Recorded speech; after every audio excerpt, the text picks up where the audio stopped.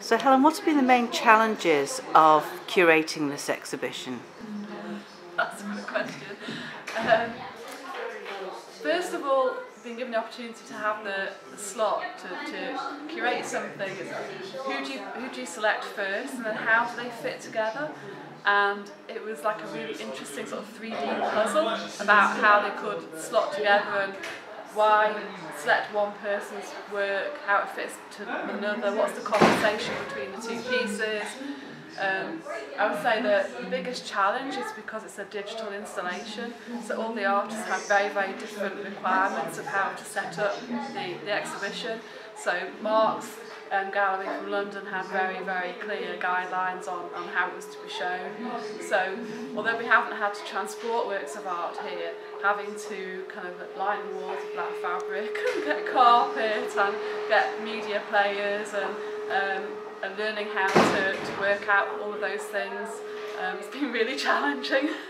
You had a lot of support though from local sponsors and companies. We have. Colburns were brilliant. They sent 2 guys down on Monday morning, fitted the TVs, sorted us out with speakers.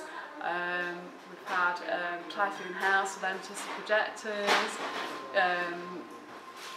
Oswald's carpets have been really good, and their guys, she said as soon as you've got the wall built, let us know, we'll come down and fit the carpet. So then we've had a brilliant team all weekend here.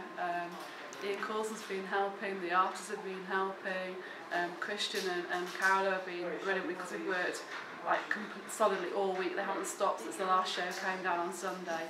So it was a very tight turnaround, wasn't it? It was, and I think people will be. I just can't wait to see people's faces when they come through the door, because the gallery has never looked like this. It's completely different, and the fact that you can't see all the way down to the end, and it looks like.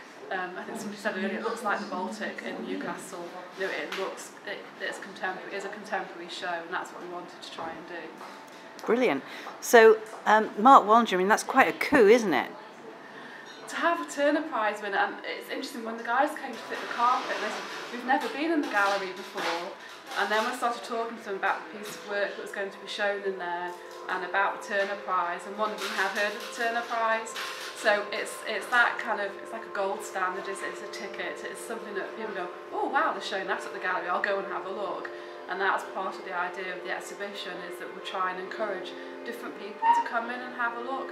So Keith McIntyre's piece about the Tower of Refuge, that's a bit of larking around, that people can come in and interact with the piece. They can go outside and watch other people interacting with it. So hopefully it's a fun thing, as well as a very serious comment about refugees at sea, and what the Tower of Refuge was set up to do in the beginning, as a centre, a rescue place for sailors to go, so it's really fitted together really well. How different artists have responded to their own landscapes and to islands. We've shown this piece is stunning, and it's really great that she had a big installation at Fact in Liverpool last year. Mark Wallinger's literally opening an exhibition next week at the Fruit Market and Dundee Contemporary Art Centre. So it's great that we've got his piece here at the same time as those shows are being on. And that show is apparently tipped to be the best show in Scotland this year.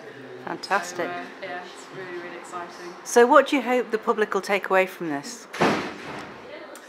I think maybe it'll hopefully get them to look differently at the space that they live in, and like especially Mark Wallinger's piece.